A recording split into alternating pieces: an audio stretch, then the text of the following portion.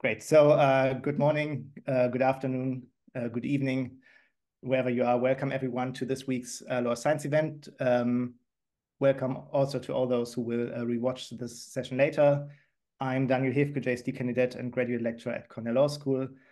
I am the moderator for this session. Before turning to today's speaker, Sital Kalantry, let me briefly introduce the Law Science Project. We are an academic initiative coordinated by a group of JSD candidates who share the same belief in legal methodologies. Legal methodologies are often understood as a discipline distinct from sciences, traditionally consisting of doctrinal analysis and normative questions. And through this series of interdisciplinary talks, we aim to show that legal research can be improved and benefit from scientific methodologies that provide more robust and systematic ways to approach legal questions. If you want to learn more about the Law Science Project, please visit our website and join our email list. I'm sure Simon is also going to provide a link in the chat box, and that's actually a good point to introduce the other coordinators. So we have Simon Sun. He's the SJD at Indiana University Maurer School of Law, and he's the co-founder of this initiative. And we have Marilyn Hush, who unfortunately can't join us today, but she's a JSD candidate from the University of Virginia School of Law. We have representatives at diverse law schools in the US, such as Berkeley, UPenn, University of Illinois, Georgetown, University of Washington, Columbia, and Fordham. If you're interested in getting involved, we're always looking for new representatives. We also host a blog on legal methodology called the Legal Method Lab, for which we always search editors. So if you're interested in becoming either of these, please reach out to us. But let's turn to our speaker for today. Sital Kalantry is a tenured professor of law and the associate dean at Seattle University School of Law. She previously worked as a clinical professor at the University of Chicago Law School and at Cornell Law School. I won't be able to list all her accomplishments, but among many other things, she was the founder and director of the International Human Rights Clinic at U Chicago and Cornell, as well as the founder and director of the India Law Center at Cornell and now at Seattle University. Her work focuses on comparative law, business and human rights, feminist legal theory and contract law, and her writing has been cited by both the US Supreme Court and the Indian Supreme Court. It is a great pleasure to welcome her here at Law Science. The session today will be about the research and findings of Professor Kalantry's new book called Court on Trial, a data-driven account of the Supreme Court of India. She wrote this book with two co-authors, Aparna Chandra and William Hubbard. It was published by Penguin Books in 2023. Building on over a decade of original empirical research, the book examines various of the major controversies around the Indian Supreme Court, a court that many claim would be the most powerful court in the world, and that has fascinated not only scholars in India, but comparativists and constitutional lawyers for decades. We will have time for Q&A at the end, so please prepare questions. Since the event will be recorded and uploaded to YouTube, you can either raise your hand to ask questions or just write down questions in the chat box, and then I will read them out for you. But now, without further ado, thank you so much for joining us, and the floor is yours, Professor.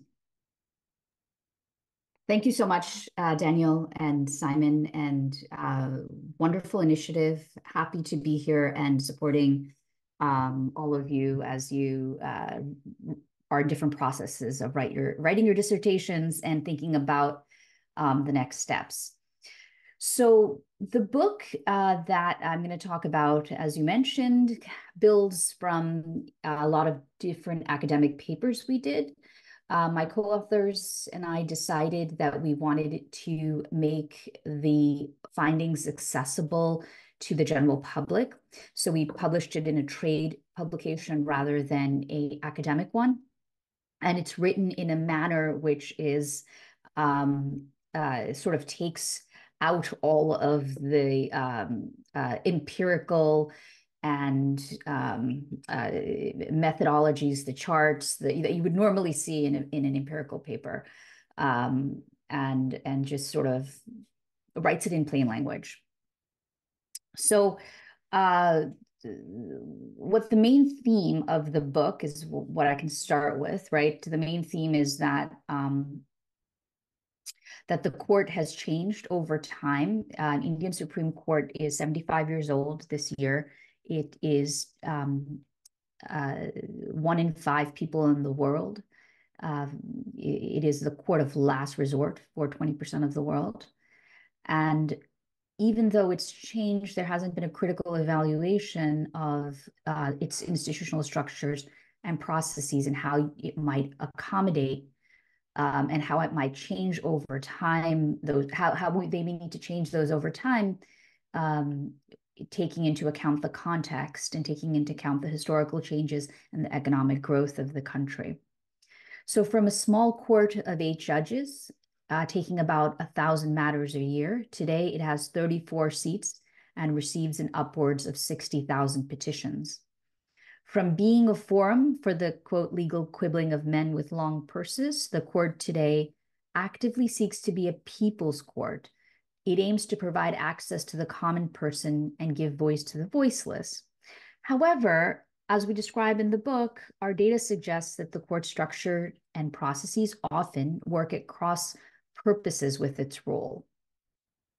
And this book, unlike other books on sort of apex courts, looks at the court as a whole, right, rather than individual cases. It identifies these gaps between intent and outcome. As a background, how did this project start? Since we do have Danielle is from Cornell, I would like to just mention that it actually started with a formal colleague of mine at Cornell when I was teaching there, Ted Eisenberg, who is, quite frankly, the founder of what's now a well-known established field in the US Legal Academy, empirical legal studies. He just approached me in the faculty lounge and said, hey, why don't we have any studies like this about one of the most important courts in the world? And together with him, I was also planning to go on a Fulbright that year to India. We decided to launch this project to just gather all the data we could and connect with all the people who are interested in gathering this data. So turning to what is the data that we used here, effectively 5 distinct data sets, and maybe this is the most interesting part for you all. First, dozens of research assistants based in India and the United States read and coded over 6,000 cases, which is every published case by the Indian Supreme Court over a 6-year period from 2010 to 2015. Second, we downloaded information from the court's website for about 1 million cases from 2000 to 2018. The third original data set we developed consisted of 466 civil cases filed at the court on 2010. What we were trying to do was follow those cases through completion. Now, an average case, at the Supreme Court could take 4 to 5 years. So we identified whether the advocate lost or won. The point was to see how certain types of advocates do, whether a senior advocate does better than a junior advocate or a non-senior advocate. We developed data on the biographical information of every judge to sit on the court, including age of appointment. We also created a high court justices data set. So about over 80% of appointees to the Supreme Court are chief justices of high courts. So this data helped us determine what are the characteristics of people that the court prioritizes for appointment. So as a background fact, right, the court is a very interesting appointment process, unlike many other courts in the world. Effectively, this Chief Justice of India and 4 of the senior-most justices nominate candidates to the court. They call this the collegium, and it was developed in response at some points to feeling that the executive was interfering and politically trying to manipulate outcomes by appointments. So this process has some benefits, but our book also points out the problematic features of it.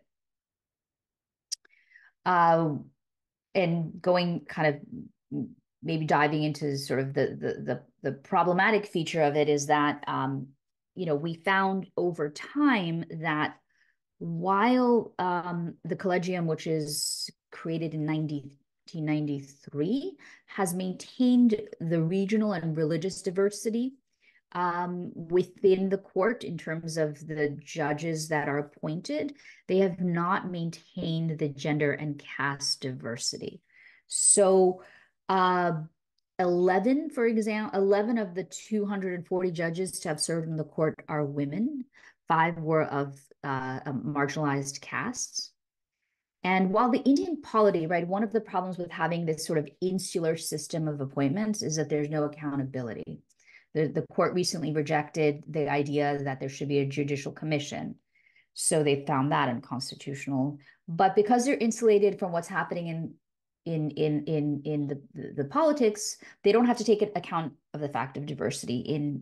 Whereas Parliament recently passed a bill of reservations. India has this quota system where to enhance diversity, there are quotas for women and for people of marginalized castes. And so this is where why it was important to look at the High Court justices' data sets. So we looked at, as I mentioned, we found that 86% of the collegium appointed judges were High Court Chief Justices. So we thought, okay, let's see, if they cared about gender, then whenever they saw a female High Court Chief Justice, they would appoint her. But that doesn't turn out to be the case. Right? They appointed only 1 in 4 female High Court Chief Justices, whereas they appointed 36% of male Chief Justices. Now, there's no statistically significant difference, but the point remaining that, yes, there are fewer women already that they can choose from, right? There are fewer women in the High Court system. So when you find a person at the highest level, why are you less likely to appoint her than you are her male counterpart? That was kind of one finding. And again, only something that we could do through this kind of data analysis, right? This was things that never before revealed about the court. Another thing kind of we found when I initially had mentioned that the Supreme Court views itself paradoxically as a people's court, but in our view, it actually it's the way it manages the process of being a people's court does disservice to that ends. It can't actually dispense justice to the common man, even though it takes this idea that it can. So the way it effectuates this policy of, look, we're gonna be the court for anyone, right? Anyone can come to us, and it gives broad access. So it admits thousands of petitions a year and publishes 1,000 cases. But instead of doing this, our view is you as a common law court, like, coming from the British heritage as the United States does, you should take fewer cases, right? Currently, we also found that over 90% of its appeals are discretionary, meaning there's something called the special leave petition under the Constitution. It's that anyone can request to be heard by the Supreme Court for any reason. It's simply another layer of appellate review. And ironically, it admits cases where the lower 2 courts have agreed, and it rarely overturns that case. So it's wasting its time by admitting cases that lower 2 courts have agreed on, because it's simply just ratifying the decision. And as we know, the court is backlogged, as we know that through the Indian system, it takes 13 years to get a decision. So this is an inefficient waste of its time. So all it's doing is extending the time about 3 years before the party has any finality, and increasing the cost of litigation. So the court needs to do a better job of identifying a filtering mechanism, creating a filtering mechanism to identify reverse-worthy cases. And as a consequence of this liberal admission policy, it has little time, right, to do the job of a common law court, which is to issue precedent that can be followed and applied by lower courts and examined by lawyers who are examining whether or not to bring cases. Another study that is an empirical study, one of the few ones of the Supreme Court, found that in about more than half of its cases, or actually sometimes in some years, all of its cases, the Supreme Court doesn't cite any precedent.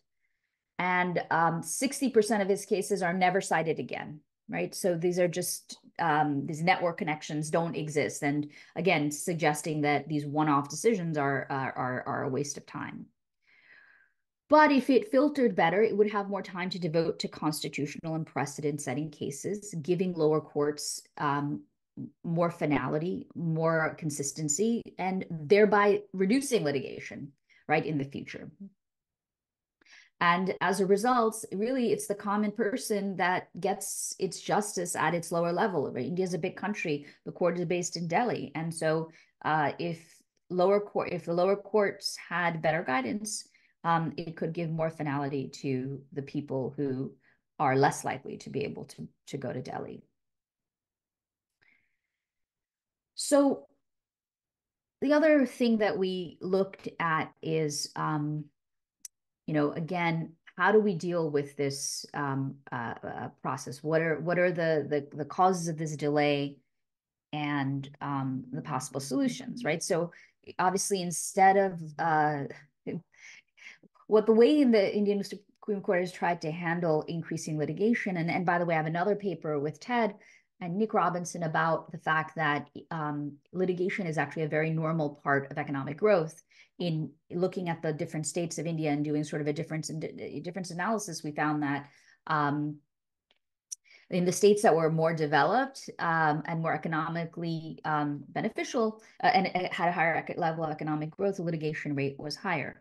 So as India has developed and overall, since liberalization in 1991, litigation rates has gone up, and therefore the backlog has gone up.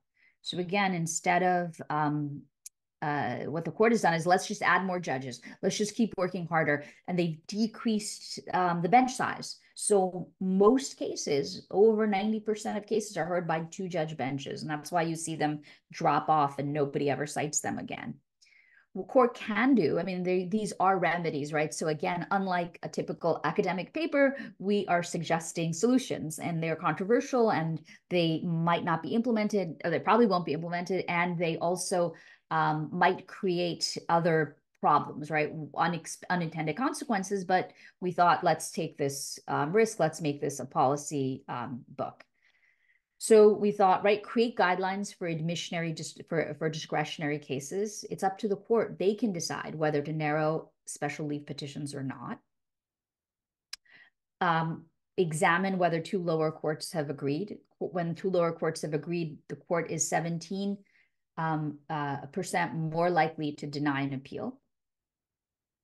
Consider moving to appeals briefs, right? Right now, the court spends 2 working days a week on admissions. So people come in and do oral arguments as to why they need a hearing as to why their court case should be admitted. And each person typically has 93 seconds. The judge hears somebody for 93 seconds. You can also empower lower courts so that, as I mentioned, they can follow better precedent.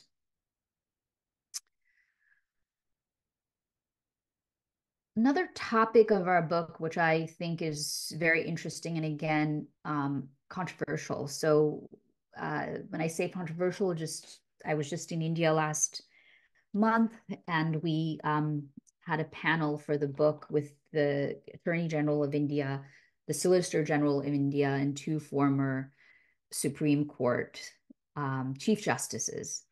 And, many of them didn't enjoy the criticism, right? So one of them was like, "Court on Trial, that's a nice title. Who's putting us on trial?" This is a former Chief Justice. Is it the Indian people? Is it the Parliament? Is it foreigners? Is it foreign courts? And this particular, theme, I think, touches a nerve, right? Which is that the Chief Justice of India, we suggest, appoints judges in an outcome determinative way. Now, how does it do that? The Chief Justice has the power to strategically assign cases. What we found is that it over assigns cases to it's never been a she, he over-assigned cases to himself over other judges, and then also over-assigns cases to junior judges that he himself has appointed to the court. Remember, I told you that they have the ability to bring in, they have the ability to nominate judges. Of course, this executive ratifies this, but it's typically just a ratification. The executive does have some role. It's not that they have no role.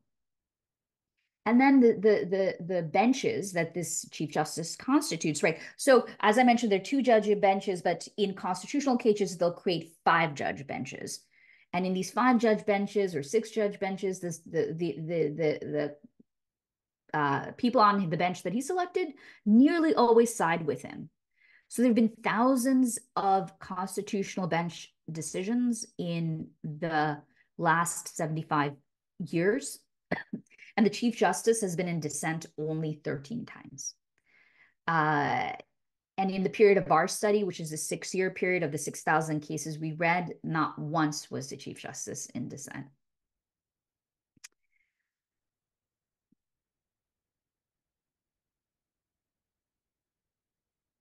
So as I mentioned, we do have, number of, here's another problem, which really is,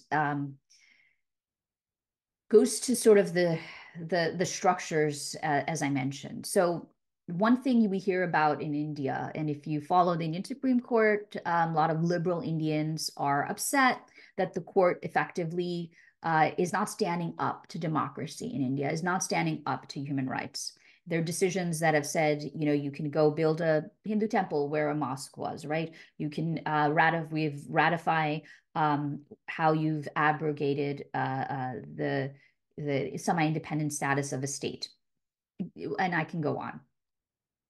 But I think, and what people have done is sort of blamed the Chief Justice of India for these decisions.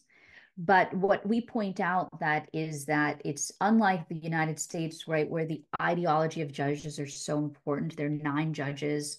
They stay, they have life tenure.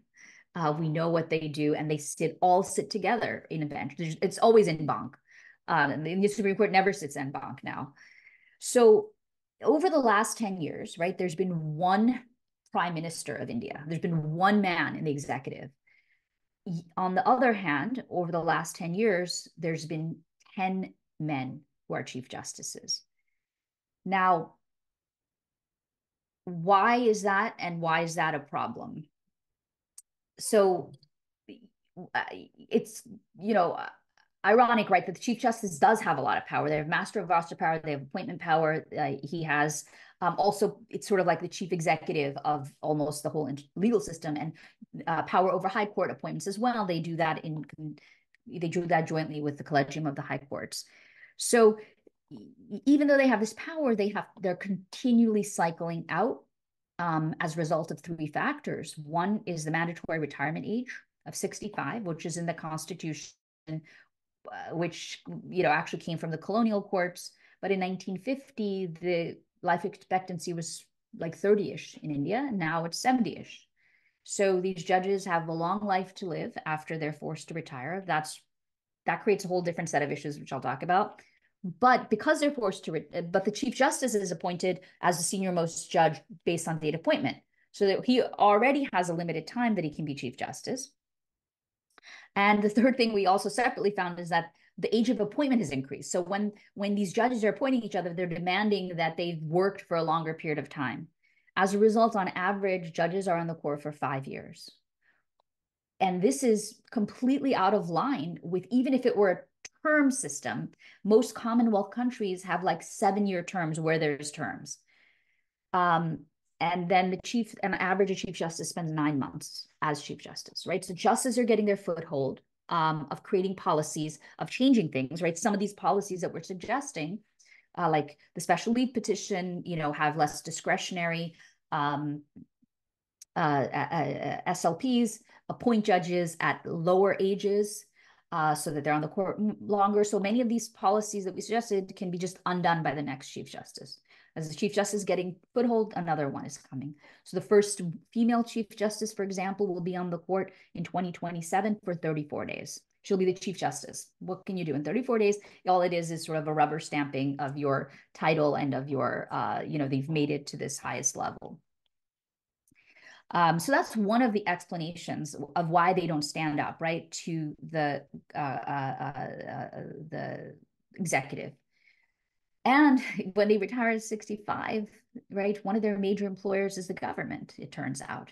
The government gives them, and the government is tracked as there's now more private arbitration that's happening due to the change from the economic system in 1991 from an import substitution socialist system to a more liberal neoliberal, capitalist system that's more export that has borders open to economic to corporations. So there's private arbitrations, but the government gives these people houses, huge houses, and huge cars, or not huge, but cars and staff. So that's why they're an attractive employer. They'll go work on tribunals, for example. And so one study, again, not our own, that this another study from NUS found that these judges are pandering. Their decisions can be seem to be pro-government at certain time periods when they're going to be when there's no election turnover. So those are the kind of and that is another reason that you're not standing up, right? So it's those institutional structures that are saddling the court, not necessarily the individual ideologies of the people. And so I think that's a new kind of finding and revelation that we have. There's some barriers to change as well. The barrier, as in addition to the lack of consistent leadership in the court, are vested interests. Lawyers love this. Supreme Court lawyers love that there's no precedent. When they're advising their client, the client say, well, do you think I'll win? Well, I don't know. Depends what judge we'll get. One judge has said that. One judge has said this. You have money? Go ahead. Let's file the case. So the Supreme Court bar is going to be very reluctant to any reduction in their jurisdiction or any narrowing of the jurisdiction. And many of you may have heard, Mark Gallanter and Nick Robinson have this paper called Grand Advocates, which are this sort of 20 or so judges, lawyers, Supreme Court lawyers, that make an inordinate amount of money. The highest paying lawyers in the world, $10 million, not kidding. But why is that, right? Because of this, and I think this is sort of rent-seeking behavior. Why they have this because this inefficiency of the system that does oral arguments. People have 93 seconds. So these brilliant, well-known advocates who are older than the judges themselves, so these judges are gone, by 65, are able to use sort of their abilities to get in these cases. And they certainly have a lot to lose. Another finding so we looked at is, yes, we looked at I told you about whether these senior advocates are more likely to get in there, have their cases heard by the court. And the answer is yes, they're more likely to have their cases heard. But are they more likely to win? And the answer is no, they actually are more likely to lose. What does that tell you? One thing it tells us is, well, they're getting weaker cases admitted, right? Simply based on they're brilliant. I'm going to say they're brilliant. I had a member of parliament, Abhishek Manu Singhvi, who's a good friend also, and he came to Sital University, and my students met him, and they're like, wow, you have this feeling that you're amongst the greatest minds in the world. And I was like, yes, you absolutely do. But, should he make $10,000 for 93 seconds? I don't know. Yes, so that's sort of the kind of problems and crises that we're pointing out. So to summarize, what can be done, right? The solutions are tentative.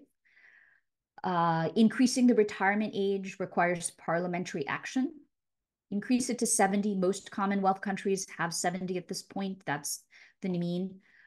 Is there an interest to do so? No. Prime Minister Modi loves it. Get these judges rolling out, 5 years, no one's around. And get them beholden to us because they're going to be young and they're going to be needing jobs after they leave.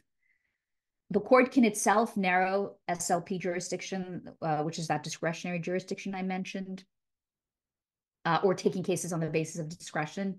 But they've chosen not to. And again, one Chief Justice tells everyone to narrow it. The other one decides to undo the policies. They can, as I mentioned, oral arguments. They can do a different procedure for admissions, do it on the briefs. Rather, Indian is not a legal culture, is a very oral culture. So that's going to be a big change. The law schools don't actually do enough focus on legal writing and brevity, but that's the problems with implementing that. And randomized judge selection. So there's no reason that the Chief Justice has to be a master of the roster. Let a computer do it. And finally, the court itself, the collegium, the Chief Justice should prioritize gender and caste diversity, among other things, right? By appointing women to the Supreme Court, and then by appointing more women to the high courts, and maybe go broader. Why do you have to prioritize high court Chief Justices? You can go out into go take people who haven't been judged.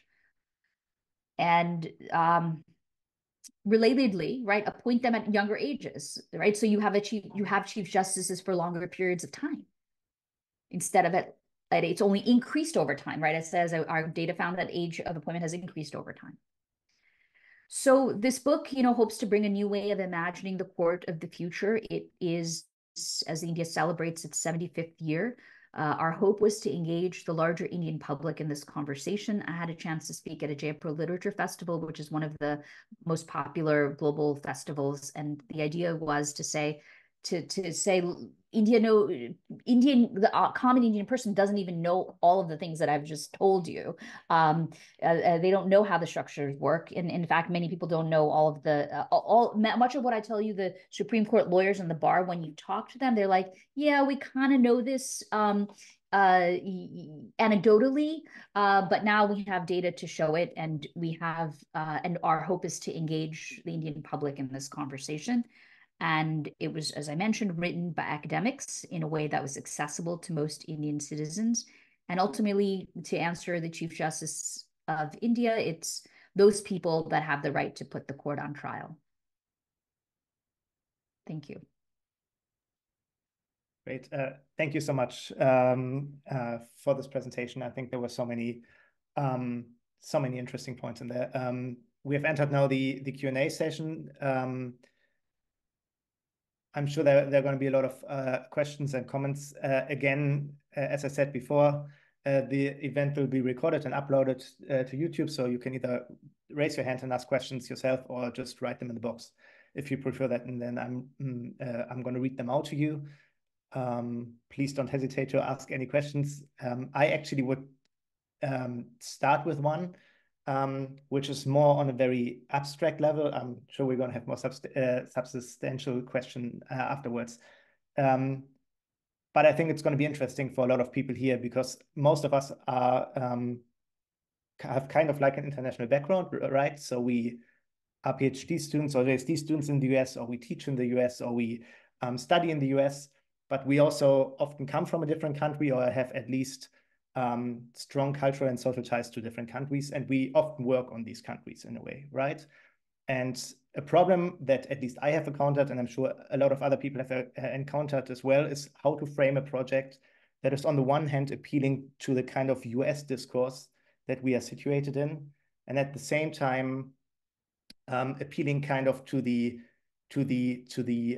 country that you write about and to the discourse that you write about. And I think what's super fascinating about your book project is that there are many ways to read it. So a person like me, outside of India, very like from an academic standpoint, this book for me is fascinating because it is a great, I think, very interesting case studies of one of the most interesting examples of constitutional jurisprudence, which is the Indian Supreme Court. And also because it's a great example of how you can use empirical research to kind of debunk the myths that we tend to have about what jurisprudence is doing, and maybe especially what constitutional jurisprudence is doing. I'm sure there's a way a lot of people in India will read this book, and I think you kind of mentioned this in your talk, which is this has a lot of policy implications, right? So a lot of this is also kind of a policy proposal. So my kind of question would be, which audience did you have in mind when you first conceived this book, when you developed the project, when you wrote it? And also, that's kind of a sub question, how did you kind of try to mediate the tension between these appealing to these very different kind of discourses, both in terms of abstractness, but also in terms of just different national discourses? Right. Oh, you just muted yourself, I think. Okay, great question. So what I think is that we initially started it not thinking of it as a book, thinking of it as just a bunch of different articles that we thought writing it for an American audience in American journals. Once we do have it in one in a German journal, I think that is sort of looking at Asia.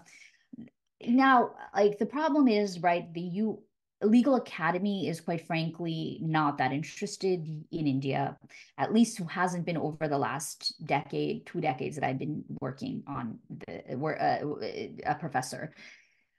Maybe a little bit more interest will happen now with the foreign policies of the two countries being more aligned, but it was a bit of a upward, battle to be writing on India for a US legal audience. So we published it as book chapters. Didn't even submit it to law reviews. Didn't think that the law reviews would care. Maybe international ones, but I think this was also the papers were very empirical too. So looking at some of we looked at some of the empirical journals, and maybe that would have been some of the natural places for it. So, like as I mentioned, writing it for an American audience, but then realizing also that this is quite significant, our findings, once we started to delve into it. We didn't think of it as a policy book either. It was just looking, there was so much data, and each of us had different ideas. I was, let's look at diversity. My other colleague from India was like, well, let's look at the master of roster problem, and then how do we use the data to look at it? So we sliced and diced it. And William, who's the empiricist and has a team of people that can do all this data analysis work with him in the Posander Institute, would implement all of our questions and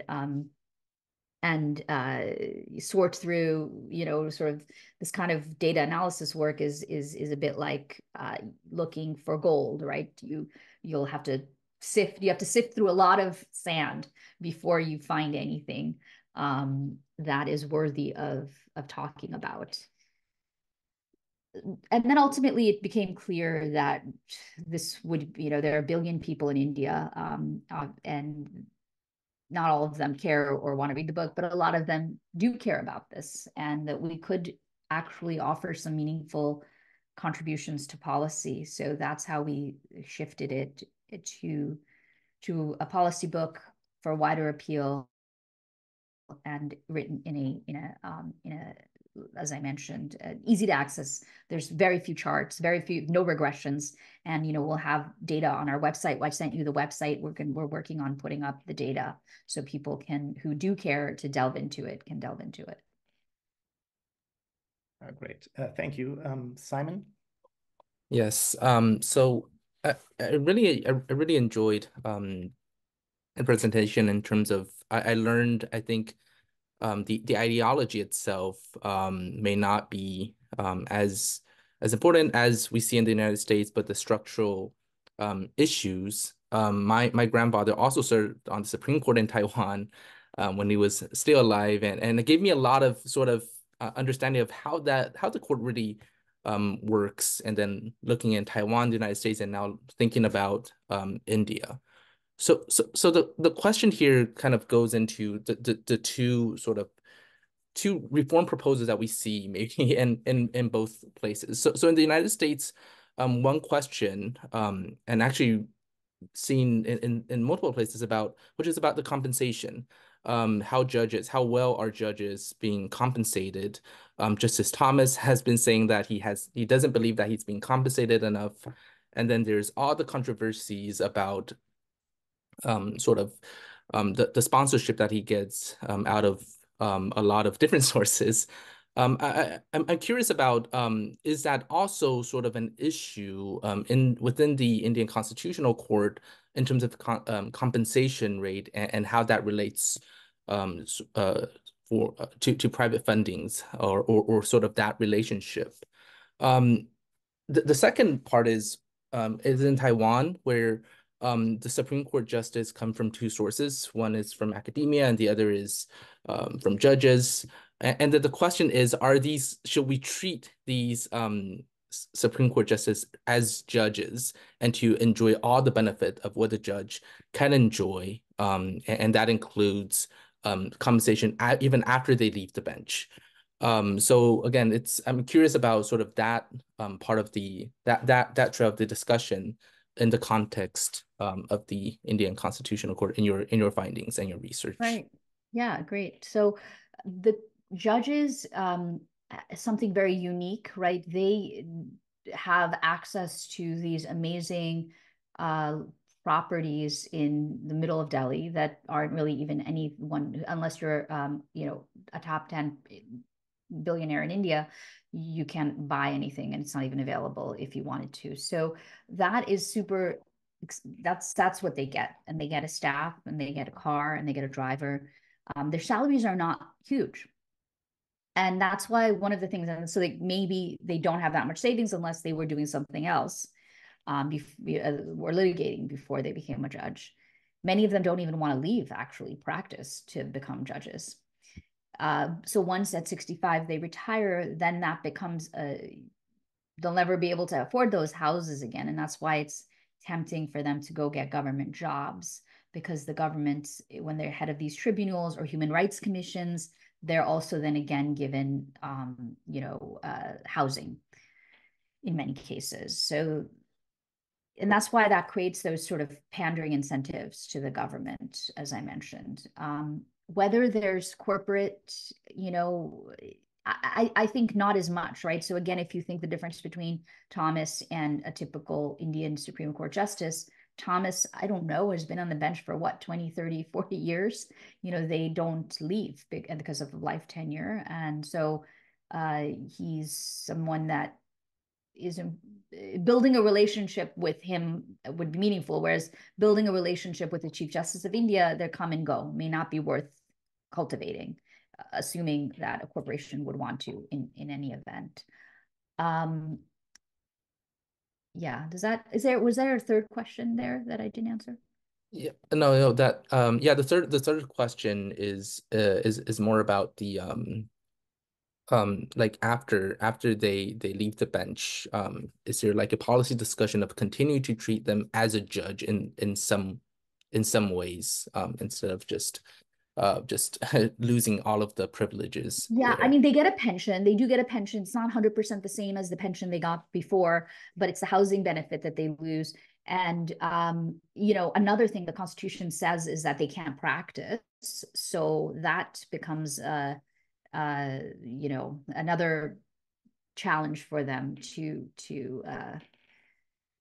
support themselves. But I mentioned private arbitrations are what many more are doing now. And that can be lucrative. But, they get their honorary title of chief. They're always going to be the former chief justice, and they're invited to things and events. And it's very interesting. Napas Kamal. Hello. Can you hear me all right? Yes, I can. Okay. I have two questions. So the first one is, so can you step back to our judicial appointments process, like from the lowest court, and what are like qualifications for judges?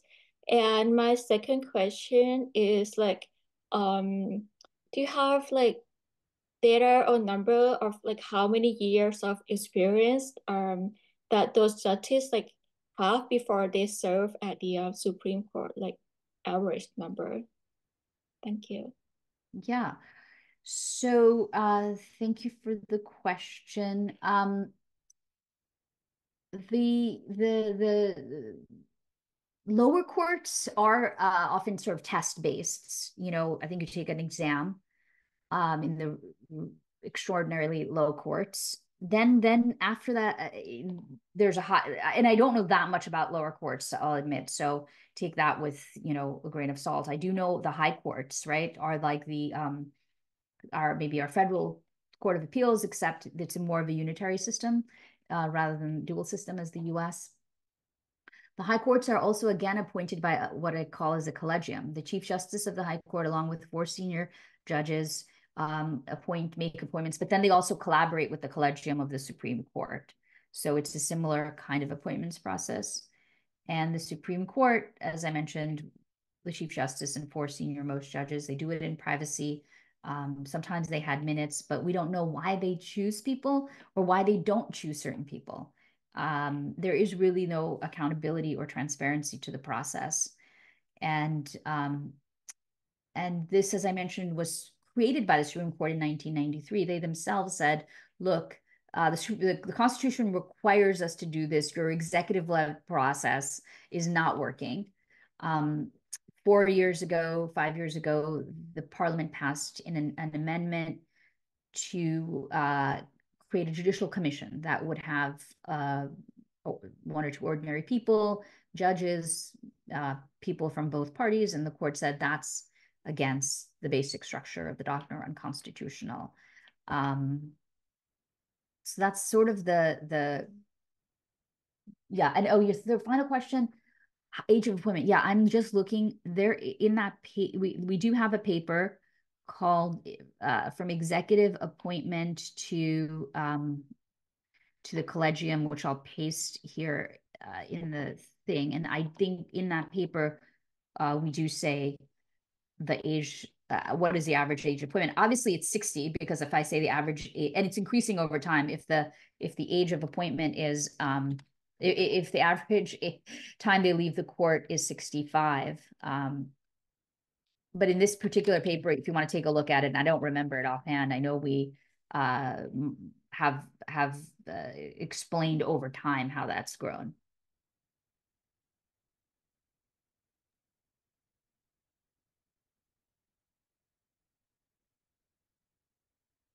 Okay, Choki.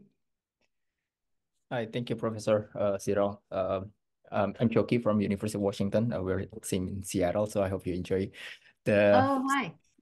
I hope you enjoy the sun outside there right now. Yeah, I know. I have 2 questions. First, related to the substance. I know you're focusing on how the court works, but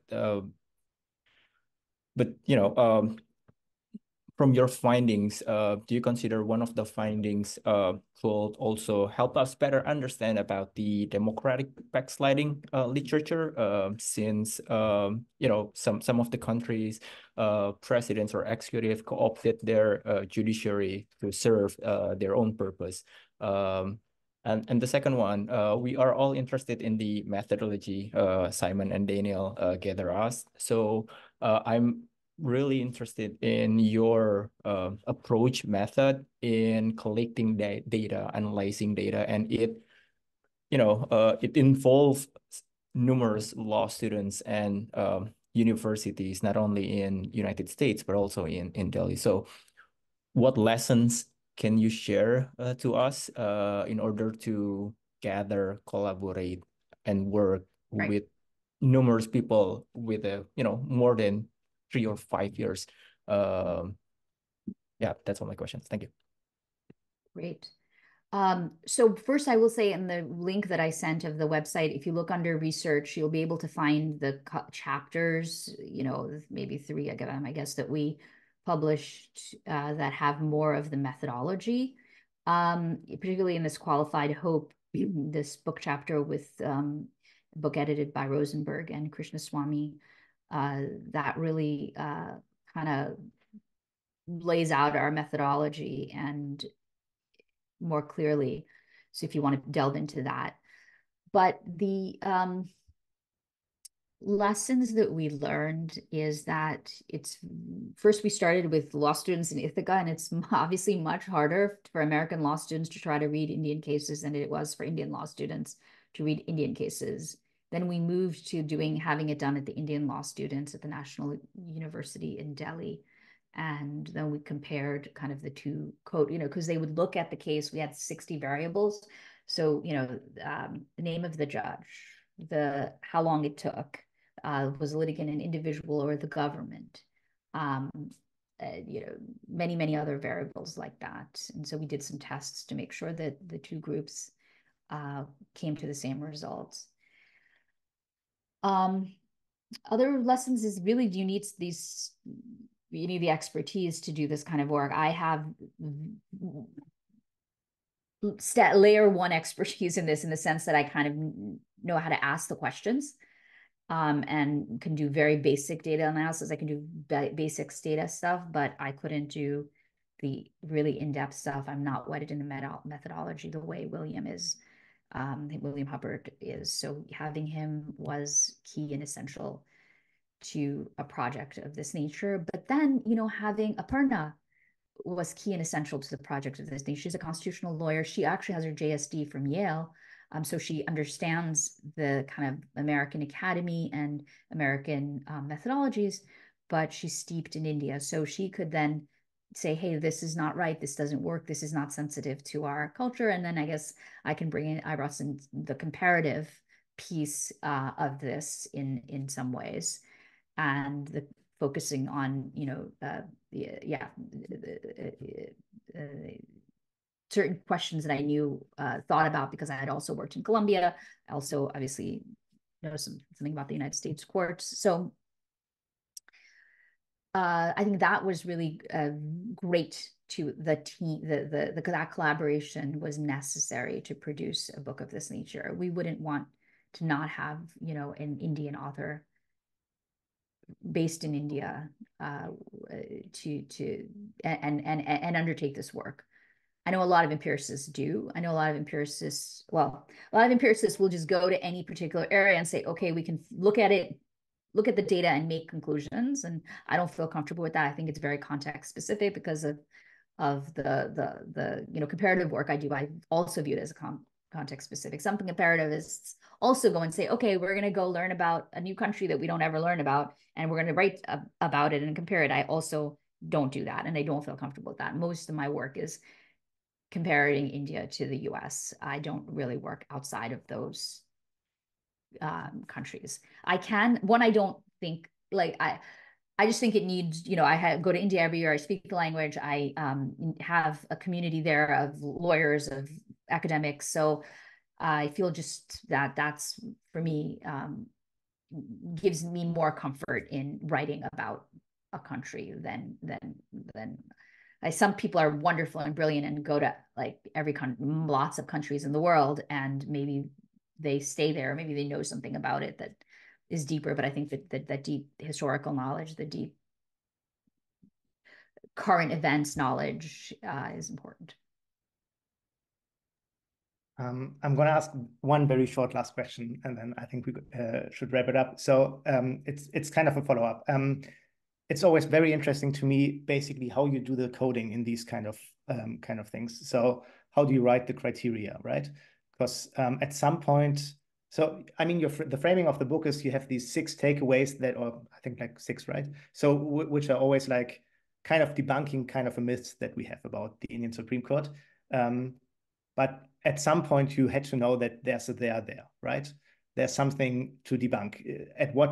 You design kind of the criteria with having, it would be kind of not satisfying to ask for the gender composition of the court and then find, oh, actually it never changed. And I mean, that's not a great story to tell. So basically my question is, at what point of the process did you know there was a there, and how much did that influence kind of the coding, or did you just gather huge amount of data and then Yeah. I think the coding we would have liked to differently if we thought about it more, actually, because that started early and they were like, oh shoot, we never looked if the party is a corporation. We looked individual or petitioner. We could have learned so much had we done that. So the initial coding is a very broad level. We did have input. We did even have input from Aparna. Obviously those you want to have the country expertise and say the hunches of what are you looking to find, but it was a very, like I said, expansive exercise, looking through dirt to find something meaningful. Later on, as we did, kind of micro studies, then we had hunches, right? Obviously, we knew that there are not enough women. We didn't know about the caste because it's very hard. You don't look at the person, and it's also people don't necessarily. It's data that's actually not publicly available. One of the ways India has decided to deal with caste is to just not talk about it, and so we had to. It's not on their website, whereas gender is, age is, everything else is. So we had to look for that and thought, okay, well, let's see all the ways in which diversity happens.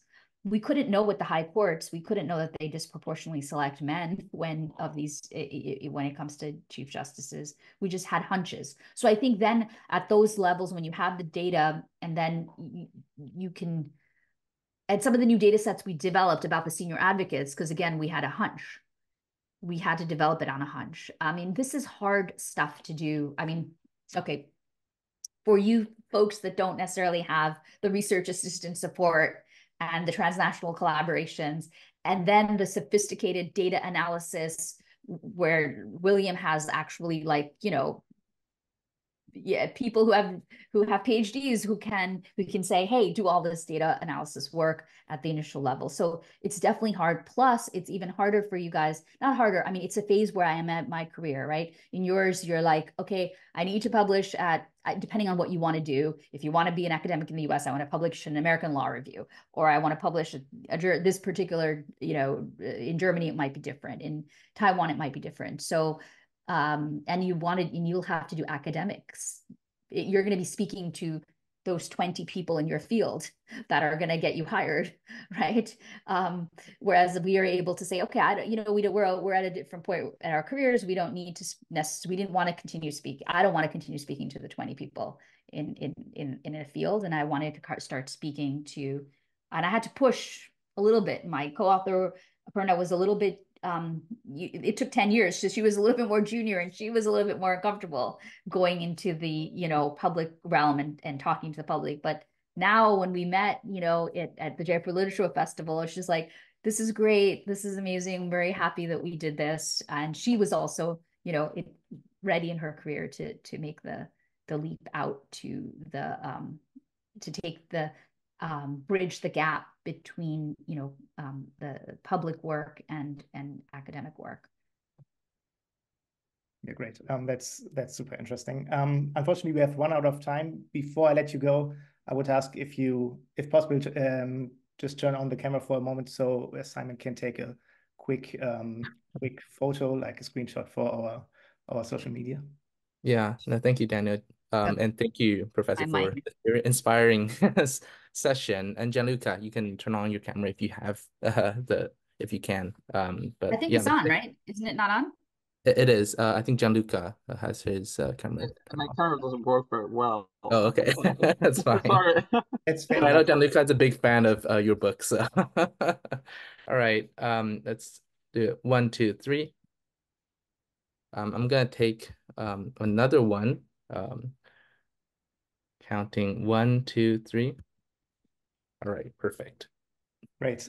So again, thank you so much, Professor. Thank everyone for joining. I think this was a great and very insightful discussion. Thank you so much for having me. I was really good time speaking with you. Thank you so much. Take care. Bye-bye. Bye. Bye.